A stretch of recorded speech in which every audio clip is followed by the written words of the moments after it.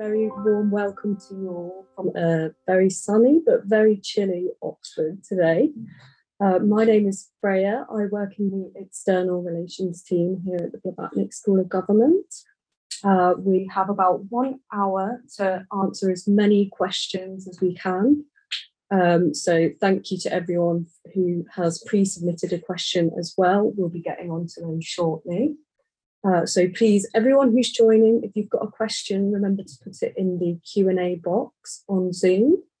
And so without further ado, I'm going to pass on to my panelists to introduce themselves, starting with Paula. Fantastic. Hello, everyone. Thank you for joining. My name is Paula Galvez. I'm from Peru. My background is in law, and I've been working for over 10 years now in the intersection of law, technology, and public policy. First, from the private sector, working in Microsoft, then counseling big tech firms and helping establish their public policy strategies in Peru, and then in the public sector as a policy advisor. Hello, everyone. My name is Ade Tomiwa Victor Owoshaini. You can call me Victor. I am Nigerian American, born and raised in New York City. I'm actually a medical student right now, and I'm doing taking 1 year between my third and fourth year of medical school to do the MPP. My background is in public health and global health. I've been doing some health system strengthening work for the African continent while in medical school over the past few years. Hi, everyone. My name is Risa. I'm very happy to be here today. I am a Colombian attorney who works on free speech and digital rights. I'm an activist. I've been doing this for several years now, like 8 years. And yeah, very happy to be here. Good luck in your applications. Hi, I'm from Poland. It's funny because we just discussed how 1 year ago exactly in your position, and now we're here. So I'm from Poland. I run and develop ideas, basically journal, think tank, writing. Yeah, I think that's it. And good luck, of course. Great. So to kick off, I'll start with one of the questions that was submitted in advance. So what work experiences are the most frequent in students accepted to the MPP? There's not really a typical work experience. So what sort of things did you highlight in your application? Start with Victor. Sure. I guess in my case, it's a little bit different because I did take 1 year of 1 year of professional experience in between my undergraduate before going to medical school. So some people come into the MPP with years and years of professional experience, and others, come a little bit earlier in their careers. And so for me, that was the case. So I did highlight that 1 year of public health work that I did in New York City in my application, but I also highlighted some leadership positions that I had in organizations, excuse me, in medical school as well. Some roles that I played in undergrad in terms of doing research on health system strengthening. So for me, while I did highlight that very professional, traditional work experience, I talked about internships and other organizational work that I've done as well. I think it's very good that Victor is here because the other panelists, like we have maybe a little bit more of experience, but something that we have seen in this cohort is that it is possible to come here if you're younger, because we're still very young, but if you're younger, but if you show like a commitment to public service, like a big interest to public service and, to improve your countries or this world, I think we have a very diverse cohort when it comes to like our backgrounds, which is really, really cool because you'll see when you come that like gets like the school made a very good job of making us speak to each other and like to bring the experience of other classmates into the classroom. So I know we are like surrounded by people working on climate change, on health, on like the most different things on finance. So that's really, really cool. So up next, we have a question about how you chose your master's programs. Right. So I really wanted to come to Oxford for quite a long time. I think even before MBB program even started. And yeah, and I got, I think that one of the best pieces of advice is like to get in touch with alumni, especially of similar background of the country that you are from. I think it helped some of us to prepare for this experience. And I was very encouraged by people from 2016 cohort, some of my friends, to go to the MPP as such. And yeah, but for me it was, so actually I applied 2019, 2020. I got accepted both times, but it was COVID. I had other things to do, so I had to resign. And I think also if you don't get accepted, to understand that this is the cohort composition, the people here think about how you can bring the value to the cohort. It's not always just about you. So right, I think what really mattered that I got also some materials from people who studied here. I could like take a look at the syllabus, get more like talking to like 2, 3, 4 different people. You got like the feeling what it might be like. And I think I haven't met a person who said that it wasn't worth it. So yeah, I think it was very useful. Thank you. Paula? Yeah, if I can add on what Leszek has mentioned, because I agree completely what he said. I also reach out to Peruvian alumni. It's so powerful to listen from people that had experienced the MPP. But in my opinion, in my personal experience, why I chose the MPP at BSG is because, as I mentioned, I have a professional experience already. So technical or specific knowledge is not what I was looking for. Actually, I wanted to have general foundations and knowledge of what is policymaking, right? And this is actually the purpose of the MPP at the University of Oxford. They train us to be generalists. And for instance, in this first term, which is called Michaelmas term in Oxford, we've had economics, policy challenge, and foundations, which is philosophy, political philosophy. And it is helping me as a professional to, first of all, develop leadership skills, also how to, and I remember I wrote it in my application essay. I want to know how to do a good, well done cost benefit analysis without being an economist, right? I'm a lawyer, but I want to know how to do that. And being in a cohort where there are economists, managers, right? Doctors, we got these very diverse insights in each conversation that we have, that it really helps us. So that's one of the aspects. And the second one is I wanted to study in a university that brings the most diverse and international class, and that is Oxford. And I found it. I did a very profound and deep research among the best universities in the world. And of course, Blavatnik was my first option. I'm grateful to be here. And I just would like to encourage anyone that is listening to this session, don't believe that Oxford is unreachable. Nothing is impossible. So if you agree that you want to study in an MPP that is more generalist, this is the best option for you. Thank you so much, Paula.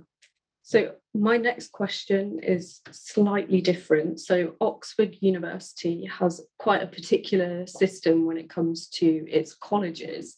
So how did each of you go about choosing your college? I'll start with Luisa. Well, actually, my experience was very particular. I did some research, asked around people, and chose one. But my scholarship moved me to another one. Okay. So at the end, I didn't get to choose. However, I am very happy, and I recommend that you look into Cuba College, especially for graduate students. It's really like their accommodations are great. Their like support team is great. We have the most beautiful dining hall in Oxford, I think. So yeah, I would move, but I'm very happy.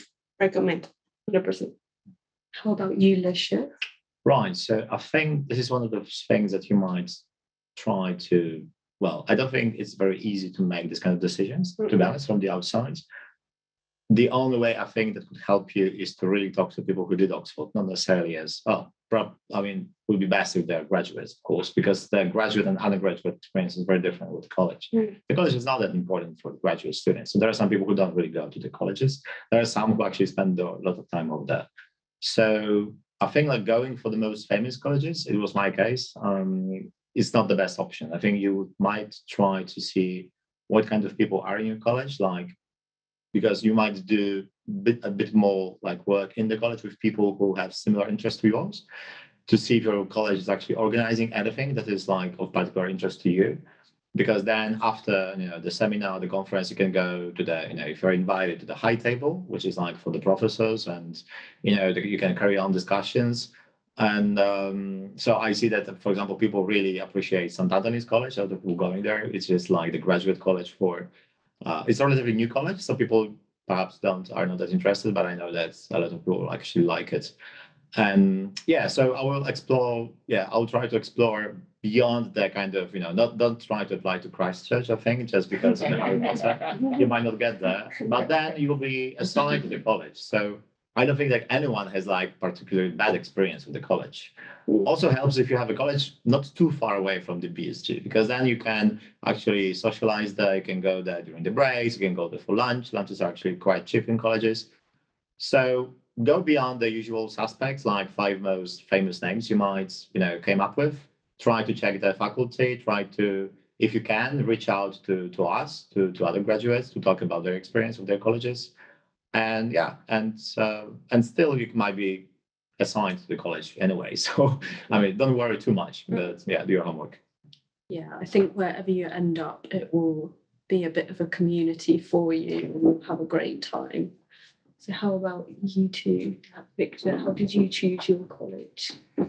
So 8 months ago, I would have been on an emergency medicine rotation, and I found out that I got the email of choosing my college, and I did some very quick research and just randomly kind of chose. So I would not recommend doing what I did because I was very busy and you probably shouldn't do that. But I agree with what Leszek says in that, there are many factors that go into someone's experience at a college. And that can be like location, how far it is from the MPP campus. It can also be the graduate community. I'm actually at Christchurch, so that's like this fancy college, and everyone is asking to come and do dinner at my college. And I'm glad that I got into that college. But had I done more research, I would have also considered other places and thought about like graduate accommodation and things like that. So I would just, like Leszek said, do your homework and try to find one that is not necessarily like the most prestigious college, but one that is more the right fit for you. Sounds very sensible. Definitely. Yeah, I agree with that. I am in Pembroke College. I need to be completely honest. Well, all my answers are very honest. I didn't research at all. I was very busy working in the Peruvian government when I applied. And so what I did was text my friends who are alumni from the MPP to get some advice. They all said, Pau, don't worry. Like, they're all good. It depends, of course, on you, if you want only graduates, if you're looking for accommodation in the college, or if you prefer kind of people, because there are some that are towards social sciences, right? But I didn't have time, so I just clicked, I am okay with whatever you want to assign me. And I came into Pembroke College. I'm really happy with that. But if I would have the time to research, I would have done it. Why? And I do recommend you take your time. You still have until January. For instance, and location for me is so important. Even though Oxford is a small city, MPPs, we tend to be all together all the time. Yeah, so we go to have lunch or to a pub at night, and everything is around Jericho. So I would really love to have applied to Somerville, which is a college right next to Blavatnik. And it's actually, to me, powerful because it's the college that first accepted women. And if you go to the dining hall, you'll see portraits of women all over. So to me, that's like powerful, right? That's why I would go for that. But if you want location, you got St. Anthony, St. Anne's, Green Templeton. So I would say everything is about you and your priorities. What do you want? Do you want only graduates? Do you want somewhere where you can have lunch? St. Cross has the best lunch ever. It's cheap and very close to BSG, for instance. So my recommendation would be speak to people who have studied here, define your priorities, and that's key for everything, like for your life in Oxford, for your college choice, for what you want to do in the summer project, and all around. So it's important to be self-aware of what you want. May I add something? So Yeah. for me, something that has been really cool from some of the colleges is how inviting they are to other people that are not from that college. So for example, we have here in Oxford, this is just one example, the formals, which are like formal dinners that happen every now and then in every college. In my college, formals are 3 times a week, which is nice, because in some others it's just once. This isn't that important, but what I was trying to say is that I get 3 opportunities a week to bring friends over, and I get to invite 2 people every time, unlike others that have only like formals once a week and you can invite just one person, or like they're very close. So in my case, being able to invite my friends has been something that I really appreciate about this college. So if the social aspect is important for you, this is something that you definitely should like ask about. I promise, last thing, but joining a college is not the end all be all, like Louisa said, right? So the thing is, even if you don't get into a certain college that you want to, pretty much all of the MPPs spend evenings at other colleges, going to people's formals, checking out other places, getting tours. So no matter what college you're in, you'll get a chance to have lunch at St. Cross if you want, or whatever colleges that your friends are also at. Yes, so I think although it will be an important part of your year at Oxford, it's not something to get too stressed over, because you'll get something a bit different from every college, and you'll still have the opportunity to visit other colleges and spend time in other places. So my next question is, what is the social life like amongst the MPP cohort? So I'll pass over first of all to Paula, who is the social rep for the course. So we're very lucky to have her with us today. Amazing. Yes, well, the social life in Oxford per se is intense. And you will not get bored because there is always something to do. In the MPP, of course, it's even more fun. I would like to mention that in the MPP, we have many student-led activities, even before the student reps were elected. So that was amazing. And I think this is what makes very special of the MPP at Blavatnik, that the admissions team pick like very special people that are, when we're all together, it's like magic, really. For instance, we have these peripatetic walks that is an initiative of Victor, from Brazil, who invited us to go for a walk with a different pair each week, and with that we go explore the city and get to know more people, right? We also have cultural nights in a monthly basis. Actually, we had the Diwali celebration. It was amazing getting to eat Indian food, dance Bollywood. It was amazing. And this Thursday, we have the African Cultural Night, which I'm very looking forward to.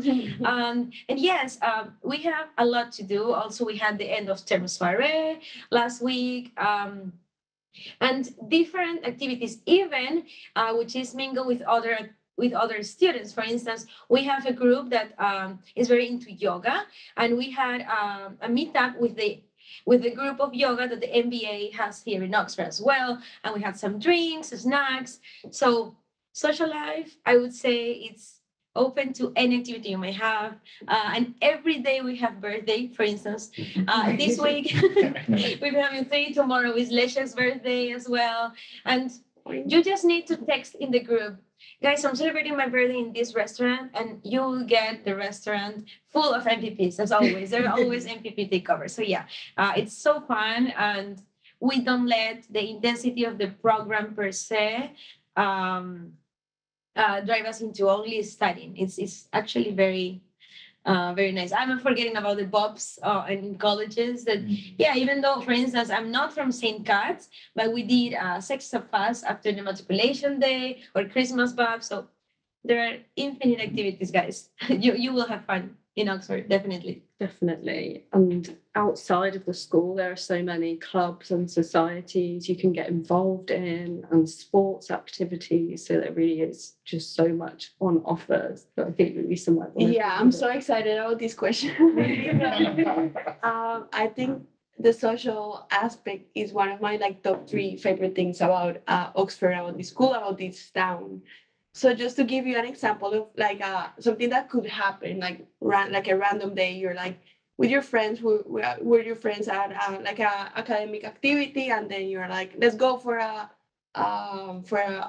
let's go have lunch, for example. Then you have a lunch, you always bump into somebody in the street, and you're like, yeah, come over, and then more people join lunch, and then then the group splits, and some go for coffee, some or go for something, and then in the way we're all in our bicycles. I think about like Stranger Things, all like like little kids in bicycles. So because Oxford is so small, we're on our bikes every day, like almost all day, every day. So you're like in your bicycle with your buddies, like going around town, and then you bump into somebody, and you're like, "What's up?" And they're like, "Not much." And you're like, come over, and then everybody like joins, and then you go and like hang out in the common room of a college, and then it's night, and you're like, well, let's go for drinks, let's see what people are up to, and there's always like an event going on. It's just like fun. Academics are tough, like they are very intense, but as Pao said, there is always space to like get together with people through colleges, through school activities, through BSG, to just like life. You make friends like all of the time. So yeah, Oxford is amazing. Yeah, I think one thing your year at Oxford won't be as boring, that's for sure. So you've actually led me quite nicely on to the next question, which is about how intensive you would say the classes are. And have you got any tips for managing what is going to be quite a busy workload? So I'll start with you, Lisha. Right, so there are like 2 ways of doing this, I would say. One is what is the proper way that school expects you to do. So basically spend 2-3 hours reading every day on top of the classes that you have. And the classes you have Mondays, Tuesdays, pretty busy, then it's getting a bit relaxed, but still quite a lot. And if you have like any sports or an additional things, you feel overwhelmed.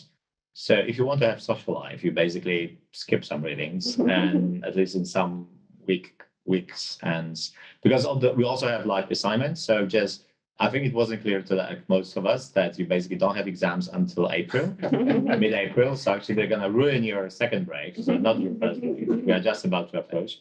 Thank you. How about you, Victor? You got any tips? I would really agree with Leszek on that. That they do give quite a good amount of readings for the classes. So whether it's economics or it's the foundation political philosophy class, you do have a lot to prepare before you come into class. I think the entire Oxford experience is really centered on prioritization. Like there's so many things to do and to learn, and it is impossible to do all of those things. So I think one thing for me, I came into the MPP knowing my priorities and like really understanding economics. So like I took a deep dive into economics and prioritized that over the other courses because it was important to me. Whereas others came in and really wanted to know a lot more about political philosophy, and so like really prioritized that class. So I think in this time where you don't have the sort of bandwidth to do everything, knowing the 1 or 2 things that you really want to leave with at the end of the day, having a better knowledge of is important. I think the other tip that I would have is really, for me, what's worked is just prioritizing the weekend. So like really trying to like get most of the readings done on like sort of Saturday and then Sunday, and then I have the week to sort of relax and do other social things that fellow organizers. If I may jump in, there's something that we always say, and it is that MPP is a team sport. And I always remember what Professor Karthik Ramana, co-director of the program, said, is that they are training us to be the next prime ministers, presidents, or very VC roles, whatever it is in private, third sector, or in the public sector, right? And if you imagine, and actually I always thought about my former boss. She didn't have the time to read everything, and this is what Karthik said. You don't need to read everything, but learn how to do it. And actually, I this term I've worked with a study group. So we organized ourselves all the readings because yes, there are a lot, and we need to be prepared for the class in order to make the most of it, right? Because if we have read all the required readings, because yes, there are also further readings, and there are also like there are the further and the suggested readings, so there's a long list. If you have read that, you will make the most of the conversation with the lecturer and all the experts that Blavatnik invites. So we can make more interesting questions and have, make the most of it. And that's what we did, for instance, and I think it worked pretty well. Like, since the beginning of the course, I think it was week 2, we divided all the readings, and all the summaries were uploaded in the Google Drive by before the week started. It worked very, very well, but it's really, and I think we all agree in this table, that depends on you. What are your priorities? What do you feel is the best for you? Because some people is just, no, I need to read it myself, and it's just a thing of prioritizing, organizing their schedule. And a very important thing also is that here at the University of Oxford, your college, Blavatnik School of Government, and the student reps, we all take very seriously our wellness and welfare. So we have many activities to try to help each other and giving support. And actually one of the activities, so you can get an idea of it, is like, we're going to have a dog therapy visit next week. With the college, we can do also dog therapy walks, or even small support groups. So yeah, it's an overall experience. The intense is high, but we can work on that. Yeah, for sure. And I think learning to prioritize your tasks and your activities inside and outside of work is only going to serve you all really well in the future in your careers. So, jumping to a slightly different question again, how did you all prepare to move countries to undertake a master's degree? And are there any tips you would give to people who might be moving far away to come to Oxford? So I'll start with Louise. Yeah, I made so many lists. I mean, it depends on what you're doing back home, right? So I needed to finish things in work. I needed to run a bunch of errands.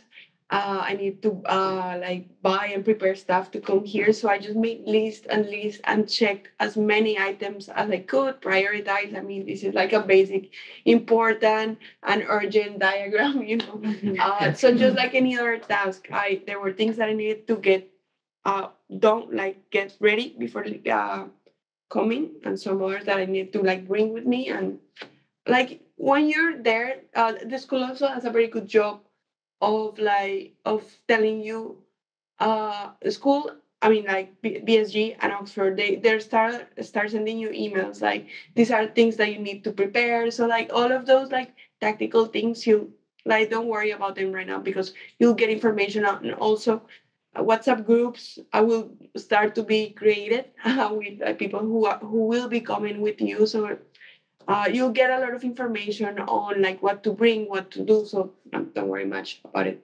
Check as much as you can have, and it's not a problem if you don't check everything. Yeah. How about you, Leslie? Well, I think it's different with people who come from very far, and I think it's my case actually with most of you. I'm from Poland, so I came with one big bag, and the rest of the stuff just got shipped. It was in the car. It's a lot. I think it's way easier when you are based in Europe, and then you basically just check what you need. And of course, for a couple of weeks, you sleep in a sleeping bag or something, but then you get the stuff. But yeah, I mean, I think it's what could be important for you is to, especially for those of you who might be coming with families, for example, that would be some kind of research you would like to be done way before the term starts. My family stayed in Poland, and I think actually it was a smart decision because I see how difficult it would be for me to try to juggle everything I'm doing here with also being with them. I can't really imagine how difficult it is. Some people came with families, and I really respect them for that.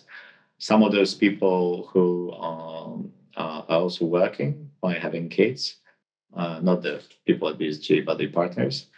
And I think you really need to have this conversation if you have someone in your life. Some people are doing like remote relationship and might not see each other for like half a year. Some of the people can come. I think it's actually relatively easy in terms of like accommodation if you want to stay. I think this is the most important thing to figure out. This kind of personal relationships, and if your partners or your family gives you the space to actually be committed. Don't imagine that you'll be even being here with them, you have so much time to give them, right? I mean, you can, but then you have to make some sacrifices on behalf of the PSG life. So I think this is one of the kind of hardest decisions, I think, for everyone and each of you to make in the coming months. Thank you. So we have a question that's come through online, which is about how relevant are the course modules for someone who would want to make a career in impact investment? So I am not sure who might want to answer that, but I think one thing we can say about the MPP, and I think we've mentioned it already, is that it is a really good course for preparing you in a general sense. There are economics modules, there are more sort of practical skills based sessions that are going to be applicable to whatever sort of career you're going into that wants to have a good impact. I don't know if anyone wants to add anything to that. Well, we have people who have worked in finance in our cohort. Yeah. So, I bet that like there are common interests there with somebody who works on in investment and finance. I don't know anything about it, but I mean, this is certainly useful. Yeah, I think so. And there are always practitioners who are coming in to talk to our MPP students about their experiences. And so you'll get a lot of insights from people who are actually in those industries doing those jobs as well. So yeah, I think it's important for you to understand this course is not going to make you, I think Victor said it, like economists or the lawyers, right? Some of us has these backgrounds and have these classes, and not the others. If you have a very specific thing in mind, if you want to be, like engineer who makes impact in climate change, it's like you might reconsider if you want to apply here, because like this is the course which help you to understand how the public policy works, how the politics works, what are the values, inner values that are hidden that we don't sometimes understand. So I think for impact investor, if you have the kind of technical knowledge, understanding the social and political kind of issues connected with this course will be helpful. Because you can't find a thing that, impact investor course at Harvard or Oxford, right? But if you're looking for very particular skills and not necessarily public policy skills, political skills, this is not a specialized course. I mean, so if you really want to do economics, do economics, and not 8 weeks wouldn't make you an economist or the international lawyer. So yeah, and I think it's worth checking what kind of modules you're going to have here before making a decision, because you don't want to end up with doing like one module out of 7 which you find really interesting for your career, right? Definitely, that's really good advice. So we had a couple of questions pre-submitted about scholarships. So my question would be, are you studying with us on a scholarship, and how did you sort of go about researching and finding funding to help support your studies here? Can start with Victor. Sure. Yeah. I am very fortunate to be on a scholarship here. I'm on the Eisenhower Global Scholarship, which is this fellowship for students from the US who want to study either the MPP at Oxford or a very similar degree at a university in Spain. How I went about finding it. So actually, the Blavatnik School of Government does a good job of sending their people who they've accepted into the degree emails about scholarship opportunities. So I actually found out about the Eisenhower Global Scholarship through an email that I got from BSG, and then I applied and then won that scholarship. Many of my classmates do a bunch of research also before even getting accepted, and there are a bunch of scholarships, including Chevening, including a number of other opportunities that for which the deadline is due. I would say probably around the same time, or maybe even a little before the application for BSG is due. And so I would, if you're planning on applying to the MPP here, I would do research as soon as possible, even before submitting the MPP application. But if you've already submitted an application, just just trying to do research for a scholarship until you can find one that fits for you, and then potentially win that opportunity. Yes, so I know that both Paula and Luisa are on Chevening scholarships. And so the deadline for that, I believe, was in November. Yes. However, there are an awful lot of scholarship opportunities available at the university, within the school, and from external sources. And so we really recommend, as Victor said, starting to look as soon as you possibly can. And there's lots of advice available on our website on the MPP fees and funding page. Yeah, I'm actually on a scholarship which is it's a joint scholarship between Chevening, which is the one that Pau has, and another scholarship which is specific to Oxford, which is called by Hoffman. So there are many outside resources that you can in which you can get informed about scholarships, like what Victor was saying, but there are some other options that. So some other scholarships that you can apply to when you apply to Oxford. So that's what I did for this one. So when you send your form, they will ask you, like, do you want to apply to this and this scholarship? And you can tick like yes. And in that case, they might ask you like additional questions. Sometimes the school just considers you for this other scholarship, but for this one in particular, I had to fill another form. So you want to take a look at the application before you apply, because you might need extra time to get prepared for those forms. So you want to send your application on the very last day, because you might bump into like additional forms that you would need to fill in. And this one in particular is really, really nice. It's very similar to Chevening, like it covers the 100% of your tuition, and it gives you like a monthly stipend. So it's really good. Hoffman, look it up. You can study any master's degree here in Oxford. So yeah, there are several options. Yes, and actually 83% of the current MPP students are receiving some sort of funding to help support their studies. And so there really is a lot of help available out there. And so we just really encourage you to have a really good look around at what's available. And as Louisa said, make sure that you're not leaving your application to the very last minute, just in case something comes up and you really want to make a good case for yourself and why you should be chosen for some financial support. I think some colleges also have scholarships, right? So that could be an additional factor for you to consider when you're applying to your college. But there's like a lot of research that you would need to do in like advance. Don't leave that towards the end to find a good scholarship. Yeah. Sorry. Yeah. Well, just very quick. I was gonna say I do have a scholarship that's Chevening, but it is a very long process. So, for instance, when I got accepted in the MPP, you get the response in March, okay? But that time I didn't have the answer from Chevening, and I remember, and I do want to highlight this.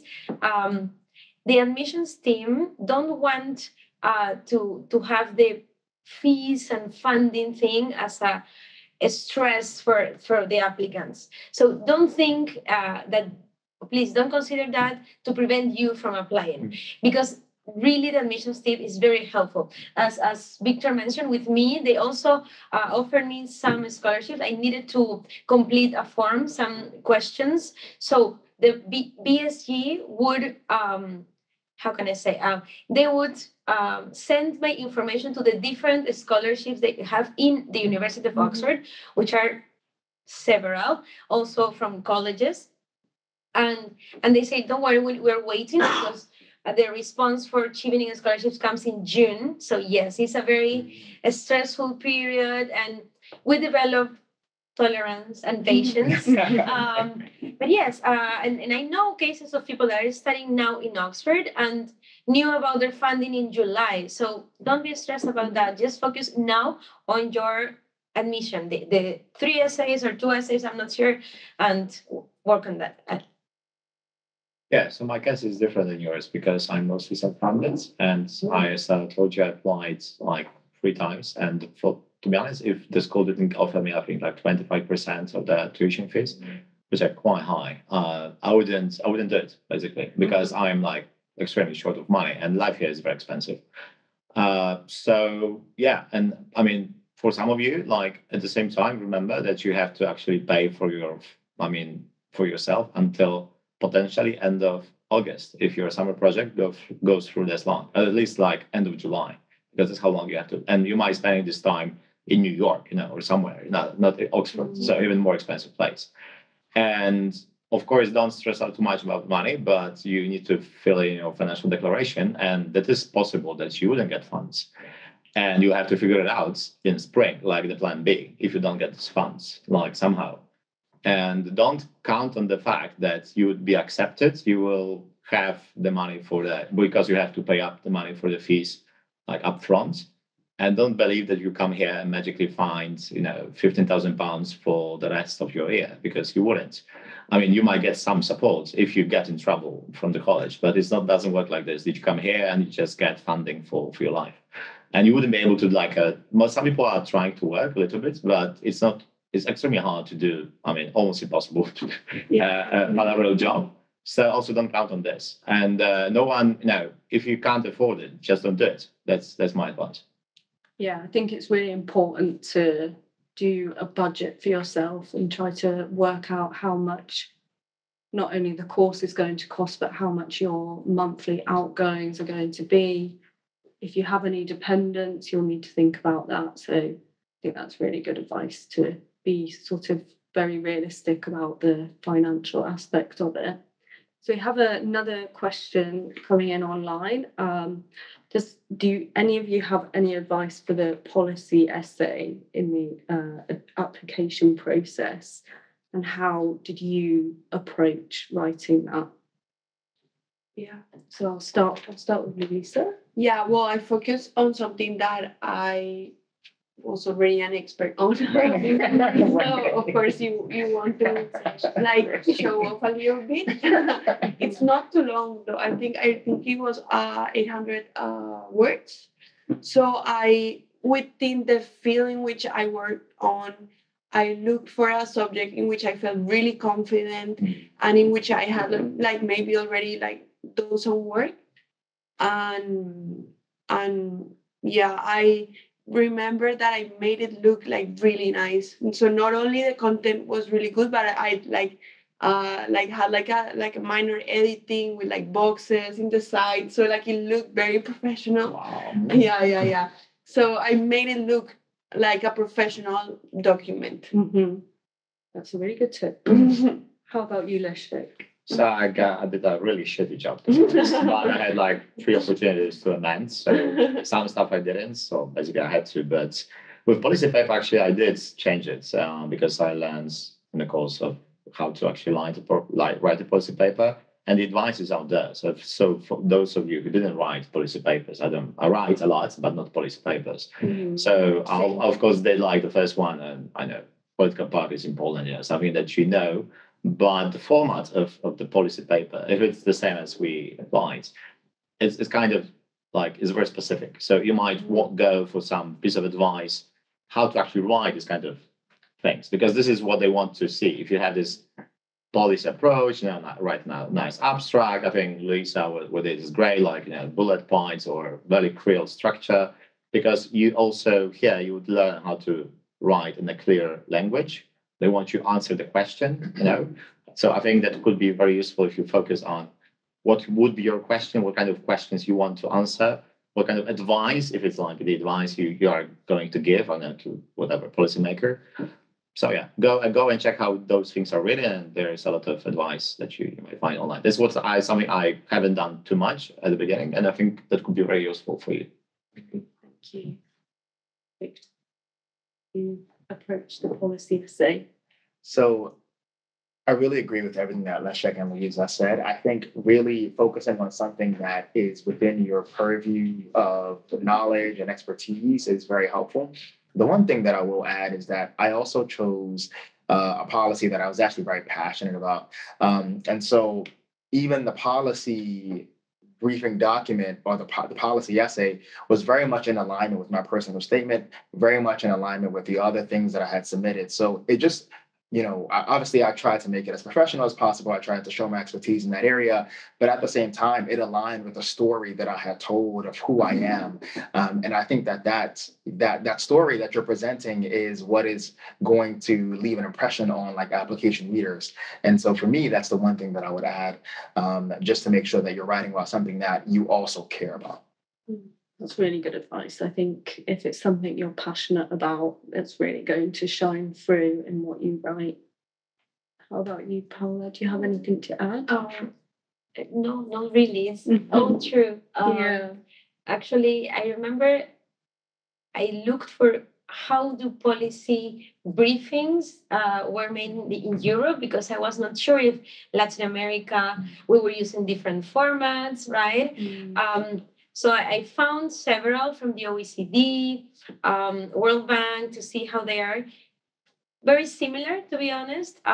So I work on it. I think it to me it was kind of, I think we can deal with similar. I work on a topic that really I know about and passionate about. And actually it was very tied to what I said in my personal statement.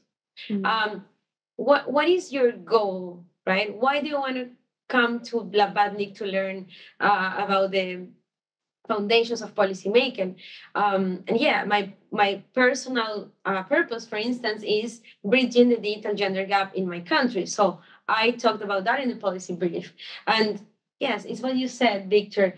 You need to tell Blavatnik or the admissions team what is your story, and all the essays need to go aligned with that.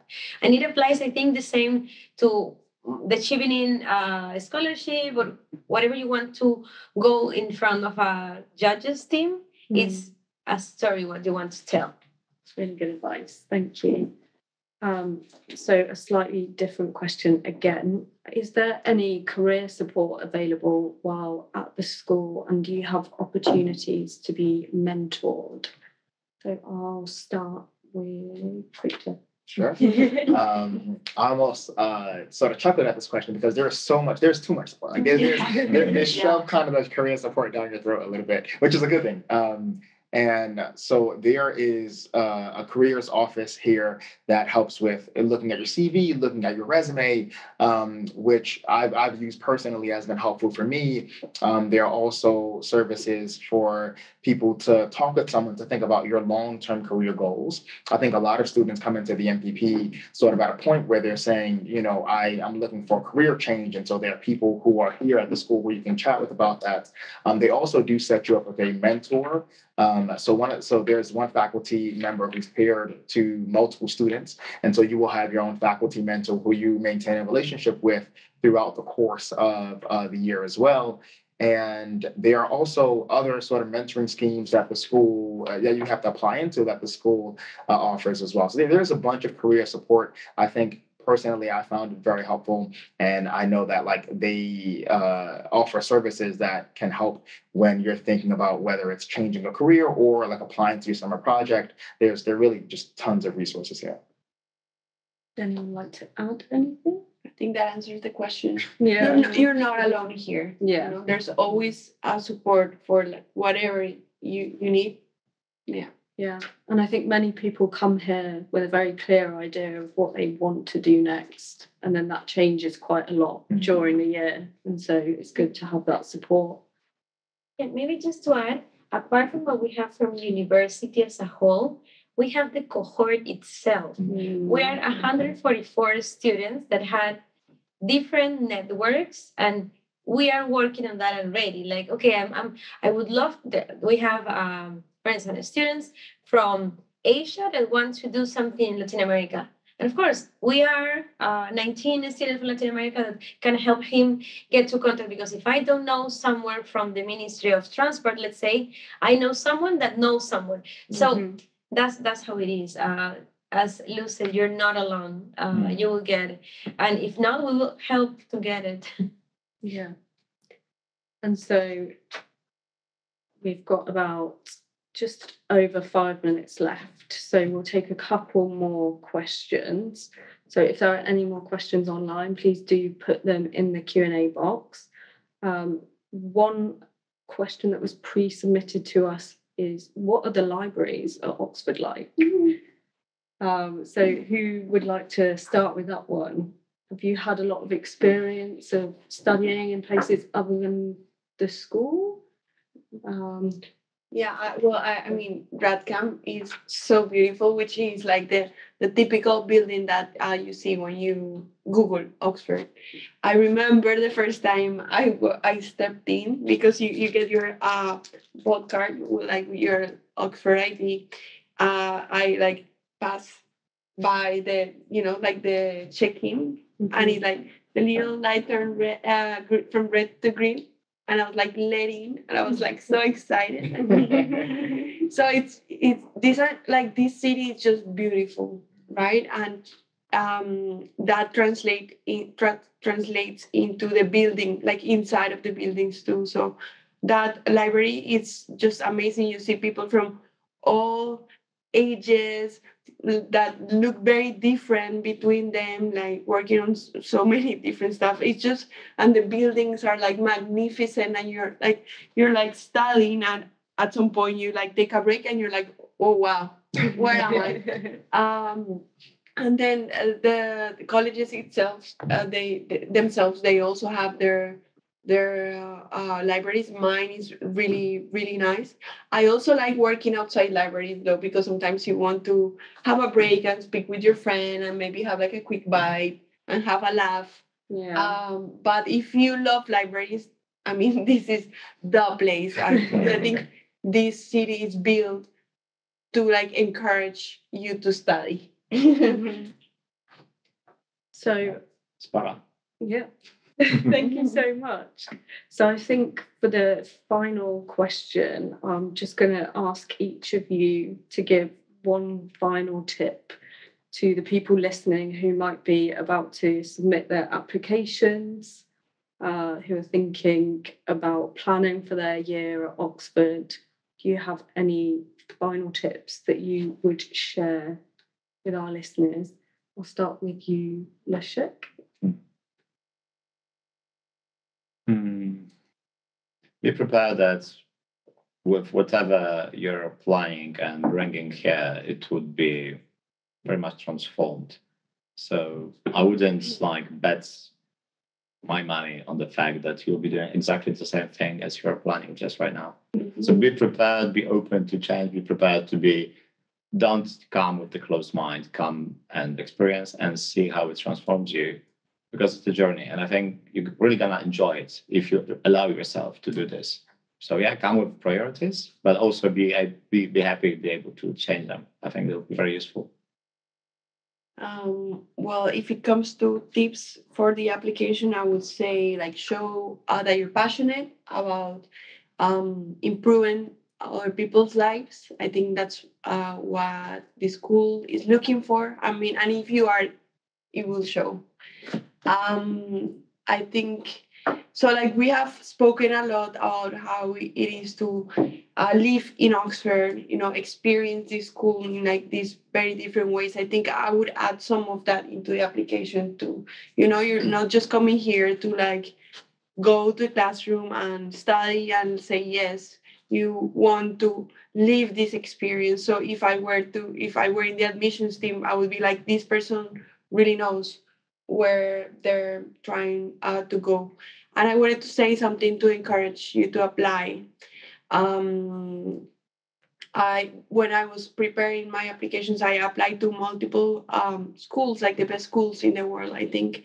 And in that process, I spoke with people who have been to those schools, Colombian friends who have been to, Columbia, Harvard, Chicago, LSE. And out of them, I think none of them speak with such excitement and passion as the people who came to Oxford before me. This place is just unbelievable. Try it out, like give it a try. As Paul said, it seems like out of reach, but it's doable. Just my support what you said, what you bring to the table. I think it's extremely important because this is the common learning and what you bring to the table. I think people would appreciate it. Yes. That you can provide something to the rest of us here. Yes, definitely.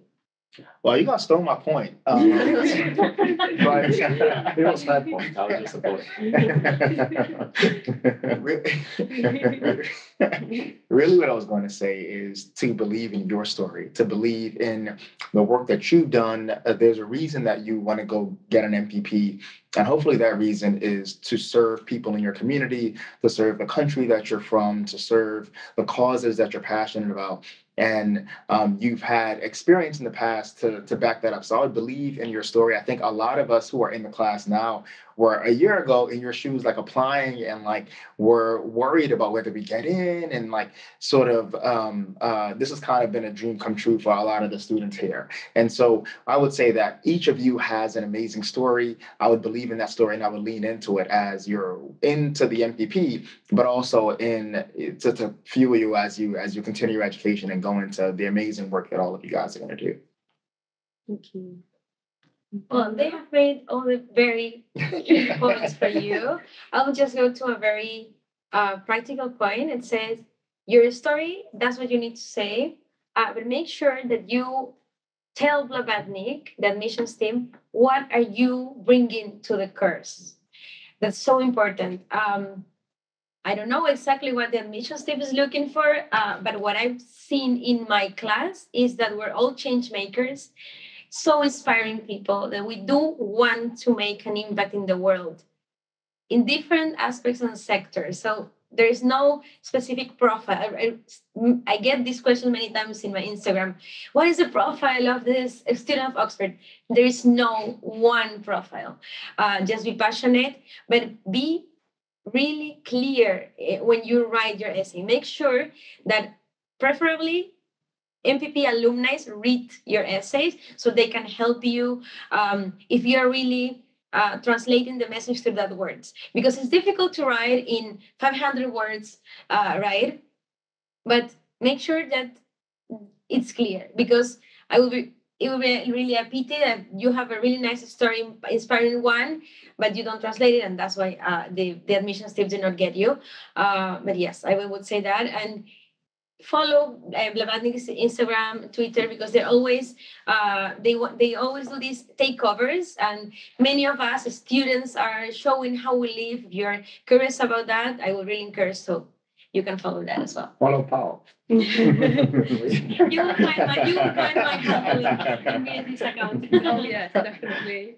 Well, I think I would echo just what Paola said as well about getting someone else to read your application is always going to be helpful, because it doesn't come necessarily super easy to everyone to sell yourself, but people who know you well in your inner circle, I guess, will know your strengths and know who you are and will be able to help you show the best version of yourself to the admissions team. So I think that would be a really good thing to do if you can.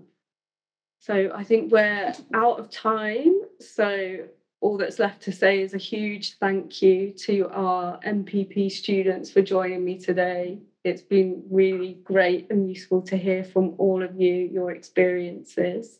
So thank you for your time.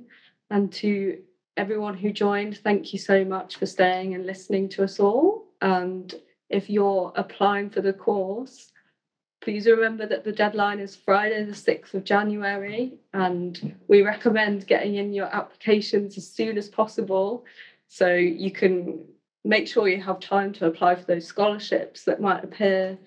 And, you know, you don't want any technical difficulties at the last minute that mean you have to wait another year. So try and give yourself as much time as possible. So thank you very much, and goodbye from Oxford. Good luck. Good luck.